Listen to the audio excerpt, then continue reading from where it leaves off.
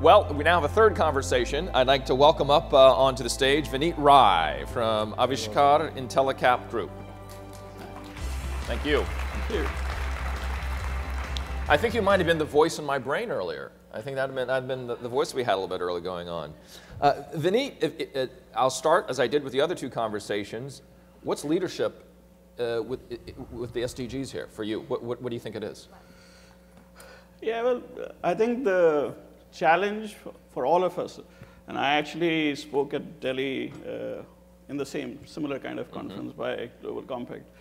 I think human beings have never lived without poverty.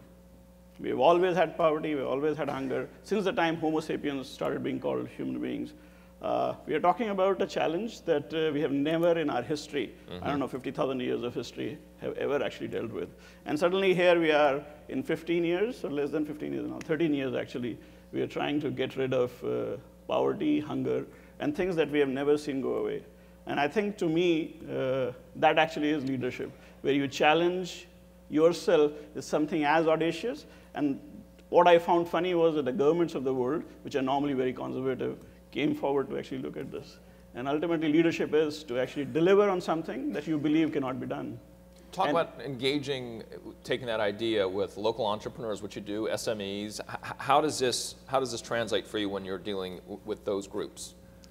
So I started with a very simple problem. In 2001, or actually 94, when I passed out and was posted in a forest. I'm a forester, I used to live in a forest. I was quite surprised by what I saw on the ground. The world was very unfair, was very clear to me. A lot of people were struggling to get things that we actually believe they should get without any struggle. And that struggle, or that being away completely, basically made me realize that you need to somehow take these people and make them rich. Essentially, if you go and ask a poor person, what do you want to be? He wants to be rich. And rich is nothing but actually having access to facilities that you and I have, taking them to water, clean water, sanitation, etc. Business seemed to be one of the ways where you can increase incomes and reduce vulnerabilities. And that's essentially what making a person rich is.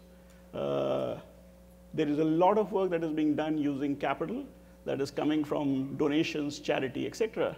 And there seemed to be a chance that business could play a role in making this unreal world, making poor people rich happen. And that's essentially what we are trying to do. It's not that complex to communicate, actually. How do you do that? Well, actually, if you start a business, you create jobs. So every business in the world, including So you're helping to start businesses. This is where the way. But if you can start a business where the business doesn't want to start, that's where you make a difference. So if you want to, generally, capital and talent has a reason to, it's like water coming down the hill. They will always go to New York, Manhattan, San Francisco, Mumbai, Delhi. Nobody wants to go to places where there's no capital, no talent. Nobody wants to work there. Nobody wants to create a business there. Give me an example of you doing this.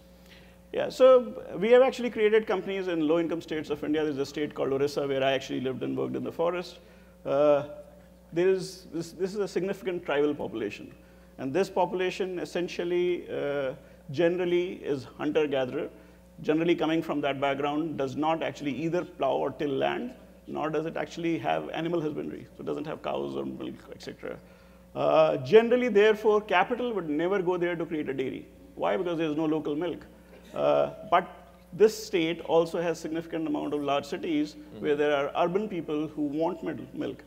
So it's a counterintuitive theory. You go in and create a dairy. You have a fairly large population that doesn't have access to milk and wants milk. You don't have a supply. You have to take an extraordinary risk of putting in capital, going and creating a backend, pasteurize the milk, and then sell. But once you sell, you not only create massive jobs in rural farm, and at the same time, in front end, you actually have a fairly successful business coming through. How many times have you done something like this? We have made 55 investments across India, Indonesia, Bangladesh, Sri Lanka, and we have done everything from fisheries. So around 13 goals here, from health, hunger, poverty, You've covered 13 food so processing, far? 13, yeah. 13 goals actually rhyme with the work that we do. When are you going to get to the other 4? Well, I'm not sure actually we can do the 4, but the 13 rhymes with I us. think people think you can do it here, right? You might as well just round it out, Well, right? Yeah. Oh, okay, so, all right. Where are you getting the money from? Yeah, well, that's actually the challenging part. Remember, I'm a forester. I used to live in the forest, so I did not know where to find money. So I started off with my personal $100. I think you're going to say it was growing on trees since you're in the forest. Yeah, absolutely. I actually did believe that. Started with 100. Whoever laughed, thank you for laughing. That was, that was a joke. Yeah, it was. Not good, but yeah. Yeah, so with the $100 that I started with, I actually tried to look for rich people. Initially, it took me 5 years to reach $1 million from the $100 I started with. Generally, most people found me cute and actually gave me the money that they would have spent on their children's birthday party. But over a period of time, over 7 years, I actually realized that once we started demonstrating that this could be done, even in very small amounts, my first investment was as small as $20,000, there was a change. The other thing that I realized was that my pitch was also very cute. I was actually going and telling people that give me your money, I will change the world. Yeah. That doesn't sound a great pitch in case you really want to change the world. Never tell them that you can. So I changed my pitch. I started telling them that give me your money and I'll deliver you returns that you have never seen. Now, I also know in venture capital it takes 10 years. So anything that they want, I promised and I accepted. And I said during the process, we'll change lives, and people were very happy. Yeah. And once you started building companies, and those companies took time, but started delivering a change as well as a commercial side, the same people who are not willing to participate or were very suspecting of our motives of what we were doing are basically in a very interested manner participating at a large scale. And today it is called impact investing, not something which is unknown to the world. Last count I heard 2 days back that we are $12 billion of capital around the globe. A significant part of that is going to emerging continents and countries. Asia and Africa see a significant amount, and so does Latin America. That is great. And is all your portfolio social impact space? 100%. 100%.